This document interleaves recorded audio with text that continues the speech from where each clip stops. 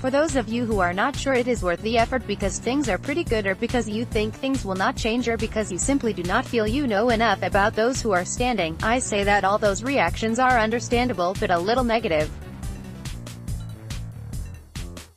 If you think things are good and should not change, go out and vote. If you think things are not good and should change, go out and vote.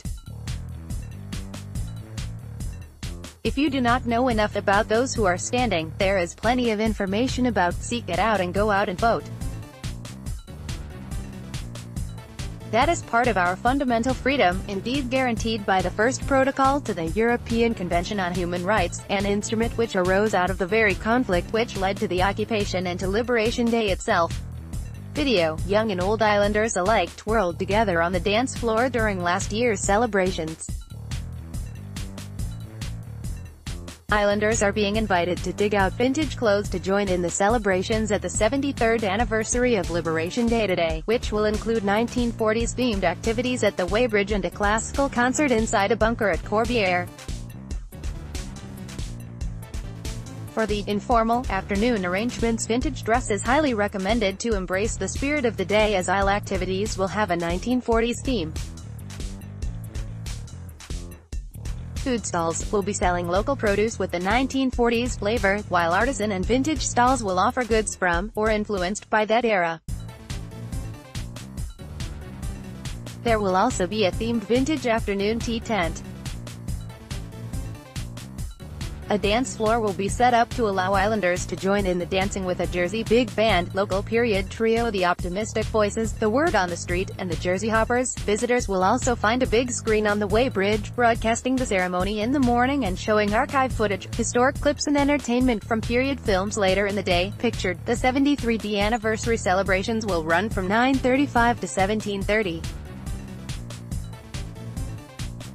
A public ceremony will take place at 1500 at the Crematorium, Westmount, in the presence of His Excellency the Lieutenant Governor, the Bailiff and Chief Minister, in memory of the 101 foreign forced workers who died in the island during occupation, as well as servicemen and women who paid the ultimate sacrifice to free the oppressed.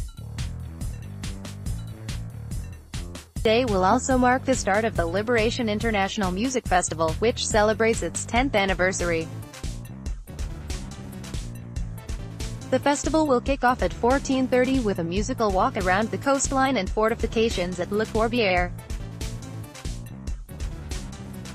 Local historian, Ned Malik de Carteret, will guide the visitors along the paths, stopping at intervals to be serenaded by violinist Harriet Mackenzie and fellow musicians.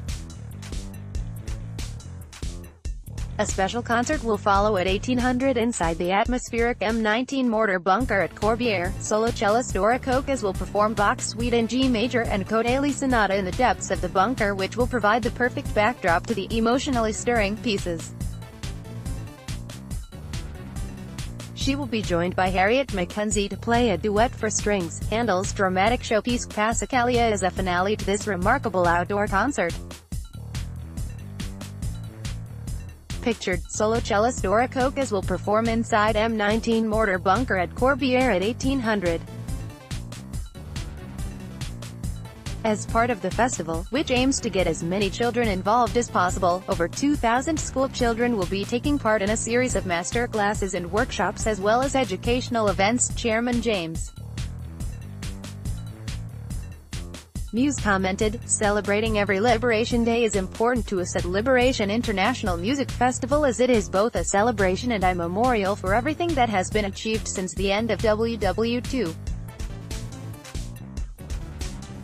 However, 2018 Liberation Festival is a special event for us, as it is our 10th anniversary, and to celebrate we are hosting the world premiere concerto by Erlen Wallen MBE on the 19th of May at Jersey Opera House.